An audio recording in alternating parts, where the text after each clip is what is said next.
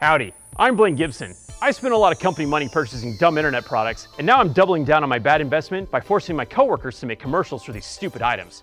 Today I'll be interviewing my longtime friend and mentor, Gus Zarola. In order to lure Gus into an interview, I had Achievement Hunter convince him to bring toilet paper to their bathroom. Hello, I am a traveling merchant seeking to barter toilet paper, and this is not what I was expecting.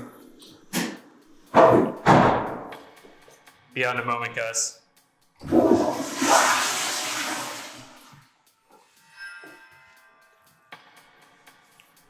ahead and take off your mask. You're in a safe space. Doesn't smell that bad in here. Oh gosh. Hey Gus, how are you doing? I'm okay. What are we doing? What's happening here? This is Improv Ambush. It's a show that we do. Yeah, it was my idea originally. Okay.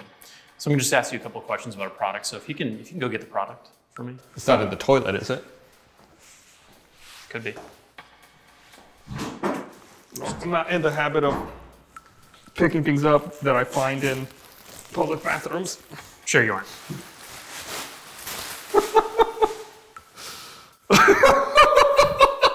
So Gus, have you ever seen one of these before? No, we're doing it. Right. Tell me just like off the top of your head, what are some of the uses? This can keep you warm. If you have sweaty palms, you can dry them off. I have hyperhidrosis in my hands, so it's a real problem for me. You can wave. You probably like use this to like open a beer. It's like really stuck, or like a jar. Like if you have like a jar of pickles that you can't open, you can like get it in there and get some leverage with it. Pickles, okay. What's the target market for this product? Anybody who has trouble opening jars or has sweaty palms. Very serious about that.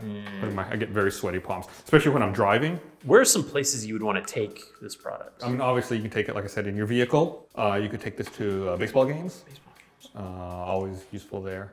Who could you give this product to as like a gift? Someone who might need an extra hand around the house. Go ahead and like embrace the object and go ahead and close your eyes while you do it. Walk me through that. How do you feel? It's secure. It's warm. Oh, that's good. Right What's that action that you're doing? You see, a little. You gotta have some extra, embrace action. That way, it's not just one way. It's weird if you hug without being hugged back. Right. That's why this exists here. It's for the kind of like a pat on the back. Yeah, dual action. Yeah. Do you have like a jingle that you could come up with this product?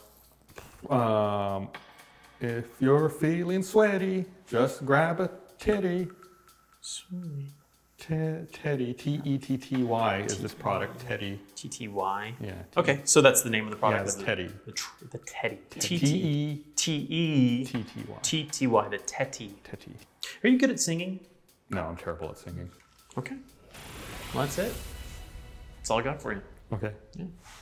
I knew Gus was being modest about his ability to sing, so I wrote a musical number for his commercial. The recording session was breathtaking. After all these years, I never knew how talented Gus was.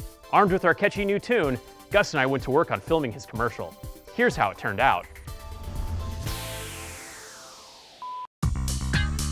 When you're feeling down and the weather is cold, do not frown, here's a hand to hold. Tetty, Tetty, don't be sweaty.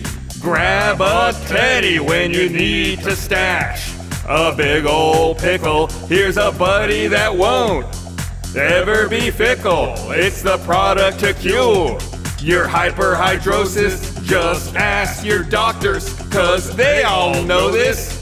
Tetty, Tetty, don't be sweaty.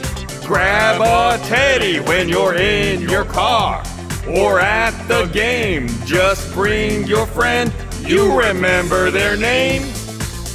Tetty, Tetty, don't be sweaty.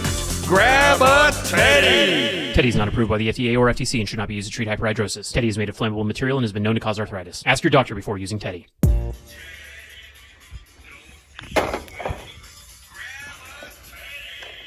It's good.